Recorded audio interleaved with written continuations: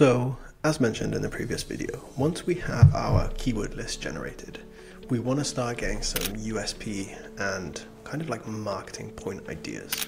This is going to be the easiest way to actually generate any sales because, again, I'm going to keep talking about this because it's so important. If you target generic keywords and you're launching a new product, you're going to fail. If you already have 500 reviews, then sure, run keyword focused sales. Come to the site, we'll talk about that.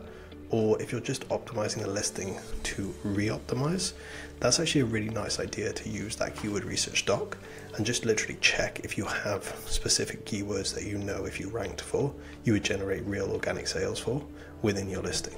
So obviously this is a pretty generic point, but if you don't have this keyword in the exact form on the listing, so you can see, or you can't see, it's above the fold, but searching the exact match keyword is not finding anything here. Okay, so if we go back, we try this one, search on this listing, you can see again they don't have it. Now they do have like versions of this, so if we just typed in moss balls, for example, that's gonna come up multiple times in 2 variations, which is what you like to see. And then if we just typed in specific Montserrat, that's gonna be in there as well, 55 times on this page. That's good. But when we're competing against these sort of things, we want to have like multiple options. So even this person doesn't have cheese plant, which is basically another way of calling a Montserrat. Is it Montserrat? I should have chosen a different example for this. Gonna sound like an idiot, but this is like a kind of a good example of like use variations of the same keyword in your title, because the title, which we'll get onto in the whole video on title optimization, is the single biggest ranking factor, or I should say optimization factor on Amazon. Okay, if you don't have it in your title, especially for anything new, or if you don't have marketing budget behind it, it's going to be really difficult to rank. Okay, so if we say this cheese plant example and we go back to here, you can see they only rank 8th for this. Now that's basically because they don't have it in their title. This is probably the best listing for that result, but 20th and 40th for 2 cheese plant related keywords, that's why, right? Whereas a lot of Montserrat keywords are going to be really high. You can see there's 100 variations they rank for here, so a lot of them are first as well. And then you can see like all of these small tail keywords or long tail keywords that they rank first for are going to add up so quickly. All these variations, they rank first for keywords that generate 5.5 thousand searches a month, and all of them, apart from probably this top one, which I could say is like a little bit more generic primary keyword, are long tail keywords. So that's the power of adding up these small keywords and just multiplying that. So we can actually add like a formula here. I'm not going to do it in this video just because I don't think it's worthwhile, but you can basically estimate how many sales a month you think each keyword is worth. Okay, so I'm going to show you, I don't really want to reveal the exact formula we use in this video because it's a little bit proprietary, but if you imagine if somebody is ranking first organically, they would be generating a specific like volume of sales through a specific keyword. Now we could say search volume times by, we can say 10% click on the first organic ranking, right? Now you might argue that it's 15%, 13%, whatever it is. Let's just say 12% for now. So 32 visitors to this listing. Now obviously this is a hyper targeted keyword and it's Amazon, which gets crazy conversions, but the conversions are not 100%. So then we would maybe say, okay, let's think about a keyword where you might get probably maybe 30% conversions for something like this. So this keyword generates around 10 sales or 9.6 sales per month for this particular example. If we take all the ones they rank first for, you can see that by ranking first, they generate 361 sales a month for these keywords. So if we ranked first and had the same listing, same price, obviously that's not really realistic, but same price, same reviews, etc., we would expect to generate 361 sales a month from ranking first just for these keywords. You multiply this out by all these and then you get somewhere. If you imagine you took the second ranking one, this monster keyword here, and you said, okay, I think the second ranking position gets probably pretty high as well, let's say 10. Then you can see that this is a monster keyword, and is it worth ranking for? Maybe conversions are a little bit less for this one. This generates 984 sales a month for this brand. Can you see how that pales in comparison? Oh, sorry. Can you see how that would be so much more difficult to do than ranking for all these super long tail variations, maybe with the exception of this, and adding those together? So targeting one by one. I know this seems like a bit of a monster undertaking, but this is such an easier way of doing things than trying to rank for this, where you'd need to generate, 100 sales a day artificially to even get close, or maybe a little bit less actually, maybe 30, 40 sales a day for a 50k keyword, versus these, you'd need like 3 or 4 for a few days and you would rank first. That's basically what we're going after with this whole competition analysis approach. So from here, what I kind of want you to do is, if you have Helium 10, so I'm going to assume you've used Cerebro, you've got the free trial with the link in the first video, you're using this. I think there's multiple dozen like URLs you can use or ASINs you can use for Cerebro. Even if you just need to pay for it once, that's fine. Or you can use the Claude example that we had before. So then we can say, based on these keywords, and we're going to attach them again. Again, you can use ChatGPT, it doesn't really matter which way. Based on these keywords, let's just delete this. You can ask it to come up with a specific USP that basically angles you away from this top ranking competitor. Now you have to create the prompt in the right way to do this, and sometimes it can be a little bit fiddly, but it'll be something like this. I'll just pause the video and write something out. Okay, so this is the prompt we've gone with. We might need to fiddle with it again, but essentially what we're telling it is we're a new listing. So if you are anywhere under 500 reviews, I would go with this for ideas. So you'd need to focus on longer tail, less competitive keywords while still optimizing for the larger ones in the future. So we don't want to not put in like moss pole and plant climber and all these variations just because we don't want to actually rank for them straight away. We still want to rank for them in the future. We just know that we can't spend £1,000 a day or $1,000 a day on marketing to get there. So instead we want to spend $10, $15 a day, rank for these, and then reinvest the profits into these medium and high competition keywords. So the focus should be on creating concepts that other listings may have missed and implementing these into the USPs in the future. I'm just going to say USPs. So I've got the same prompt on ChatGPT as well, because it's kind of like a nice test to see if one's better than the other. So once these run through, we'll see what we're going to generate. So they've gone with eco-friendly and bendable and system-based keywords. Okay, sure. Obviously, like in this example, the first is not really relevant, but they've gone eco-friendly, adjustable, bendable, indoor. Yeah, these are not too bad. Multifunctional, propagation station, that's quite a nice idea, quite like that. So now, you would just take the one or two you like and you would ask it to fully flesh out the one you like. This one seems pretty cool because it's not one we've seen mentioned a lot yet. So if we take this keyword, I'm sure that this is not really going to have any search volume. No, but propagation itself might do. So have a look at this. 6 in here, 193, 300, 350. This is actually pretty good. Obviously vowels, keywords, not really related. But quite like that idea. So let's have a look at the next one. Self-watering, I mean, if that's a product you have, but not really read, like this is a good idea for like product research. But if we already have our product and it's a little bit more generic than this, then obviously we can't really implement that. Modular, vertical, again, could integrate vertical type keywords.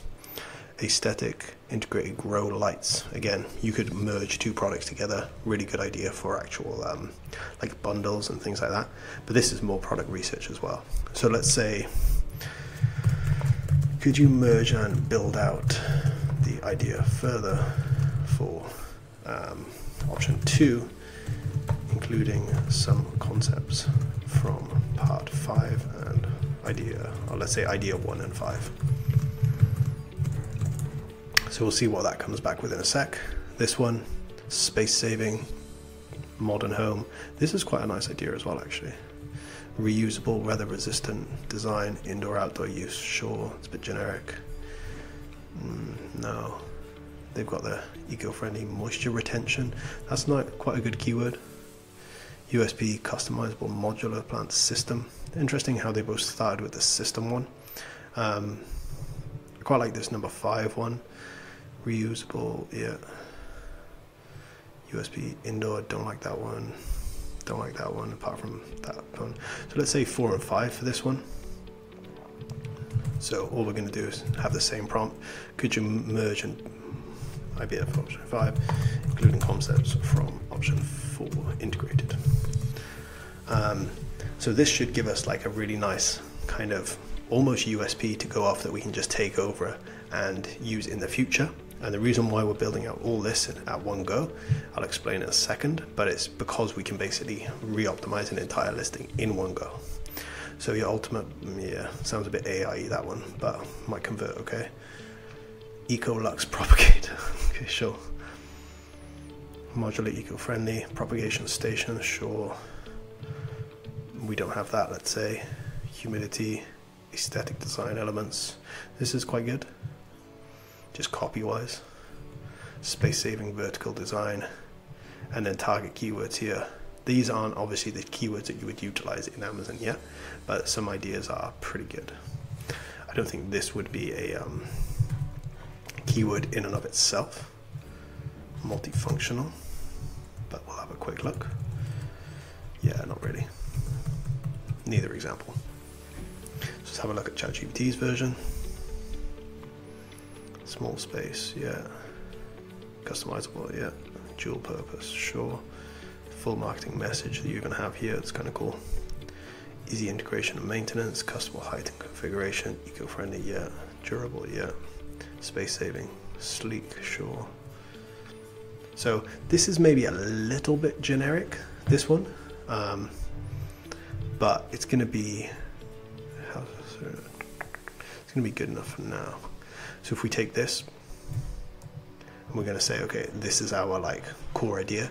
The one thing I would say if you're starting up is the one thing I keep preaching is you need to have 1 or 2 concepts that you actually go after that you can hit. And the reason for this is that's how you get from 0 to 20 sales a day, is because going after like this is not going to be it. But from a keyword research and competition analysis support point of view, let me just massively hit this. We can throw this in here and leave this here for now. Okay, so then we can come back in and basically copy this in the future to utilize for our optimization for the listing itself. Okay, we can basically paste this back in the future. I wanted to do one more example of how to actually find like these hidden keywords that we had before. If you have, let's do it without Helium 10. So let's say we have our keyword list here and we just copy in this one keyword list in, and we're going to say based on this keyword list attached only, because we don't want it to use the data from the previous one that had all the Helium 10 data in, create a unique USP for the product, give us 10 examples. So all we're going to do here is basically come up with some target keywords and verify them manually. Now, I'm not going to verify them manually just because, you know, I'm way too lazy for that. But all you would have to do to verify manually is see if they pop up here. So let's say whatever first example they give us. Sure, let's say adjustable, balcony, versatile, leverage keywords, adjustable, versatile. So I don't really like this first example. So let's take this one. This is a really nice keyword. But what we would want to do is type in decorative and then make sure that this renders. So I'm just going to do this in a incog so we don't get the Helium 10. So you can see decorative plant climber. So here's all of our examples that we've got for free. We haven't used Helium 10 for this one. And we've just got the idea of we're going after the decorative type USP. Because that's not going to be enough in my opinion. Let's say this one. we're still going to have competing against some big companies. But again, run this verification. So I'm going to copy the keyword and then I'm going to search to see if it is in the exact point. The screen's cut off for this one, but you can't see that there's no exact keyword for this in each listing. So if this is our target product, we're not going to be having anyone that has that exact listing here, okay? Which is a really nice point. But we know that all of these have decent search volume, or at least decent search intent. A little bit different to search volume, because you can see here, search volume itself. Let's have a quick look. Obviously you wouldn't have this data, but let's go back to our Helium 10 example, put in decorative, and even this person doesn't rank, which is kind of interesting. But we can go across here and say, see if he ranks anywhere for this. So within this tool you can also include. So this is exclude, including is, where's our include? Okay, phrase containing, that's why. So we'll put this in here, see if anything around this comes up, 0. So we know we're not competing against this person for this keyword, which is actually probably a good thing. Okay, so we can just reapply that, come back across here, and we can see some other examples. Space saving. Urban jungle isn't really a keyword I love. Balconies though, where you can run through the like product ideation ideas, so like where, when, things like that. So when would this product be used, where, what type, who, although that's a little bit less example. But variations of plants is going to be a good one for this. Variations of climates, variation of location of this is also going to be good. So like hanging would be a good example. Beginner friendly, easy to install. DIY guide is probably a good one as well. Heavy duty, so if you're angling for more like massive plants, you would have a really higher price point, but you would just be like making your product a lot more robust. Vertical herb gardens, so herb examples is probably not a bad idea. Flexible is a good one. Knotted, sure. Minimalist, you know, if you just create a different color for the product, because even just searching these, right, if we just go for the plant climber again, I'll just zoom out on the listing, you can see that, like, let's just get a few more. You can see all of these are pretty much the same. Like, they're either wire or, you know, this like moss pole example. So wire, moss pole, wire. This one's kind of funky, but that's a sponsored ad. Moss poles, wires, like you can see there's just nothing different. So even if you just made like a bright pink one, like obviously people probably want these to blend into plants, but bright green, bright red maybe, so it blends into flowers. You have angle on like tomato, red based plants. That would be a pretty good idea. So it's just about niching down a bit better and using that to then have the applications and optimization in the future. So again, these tools are really, really good for that. And they just make life a lot easier as well. You can do all this manually, but when Claude and ChatGPT have free plans, and even Helium 10 has free plans, like why would you make life difficult for yourself? It's just not worth it. Okay, so hopefully this makes sense. Any questions on competition analysis, let me know. Just in general, just as a TLDR, think about it in terms of how difficult it would be to outrank a listing based on the current search volume. So for example, if the search volume is 100 and the people who rank have 1,000 reviews each, ignore that keyword completely, it's just not worth it. The search volume is 100, but everybody that ranks has 3 reviews. Suddenly, like, we can outrank them in a day, and we're probably gonna get a couple of sales a day just from that keyword. But don't stop there. Reverse engineer your listing back to that keyword example. So if that keyword was plant climber for tomatoes, have tomatoes in the image, right? And then build your featured image around that location, or that keyword, sorry, and then that imagery and things like that. And then we can go in and change things in the future if we need to, once we're already ranking for that. Because if people start uploading reviews with tomato-based keywords, this is a little bit of an advanced point. So if you're a beginner, ignore this next 2 minutes, but you can actually optimize yourself from reviews based on your listing. Now, don't want to get into this too deep, but This is how you can basically re-broaden yourself once you're generating 10, 20, 30 sales a day. Is let's take the plant climber with tomatoes example. People will be posting images and hopefully saying tomato-based plant climber keywords in the review because they are using it for that. Those are the only customers you've had so far, the 1, 2, 3 a day that came through. So once that starts happening, you should rank better for these keywords. So then if you need to add more keywords and let's say dilute that targeting, that USP in your copy, in your title, specifically in your featured image probably, that's not going to kill your rankings and kill your conversions for that person or for that term. You'll still rank for that, but we just add on more competitive things as we go along. Hopefully that makes sense. Not sure if I explained that well, kind of bouncing around ideas there. But yeah, competition analysis, the short version, take your primary ranking competitors, the more niche the better, put them into any large language model AI tool that you want, integrate the prompts that we've talked about here, take them into Cerebro within Helium 10, put them in, see what they rank for, see where keyword opportunities are from there, and then utilize those in your future optimization, which we'll get to in a second. Hopefully that makes sense. Any questions, just drop me a message.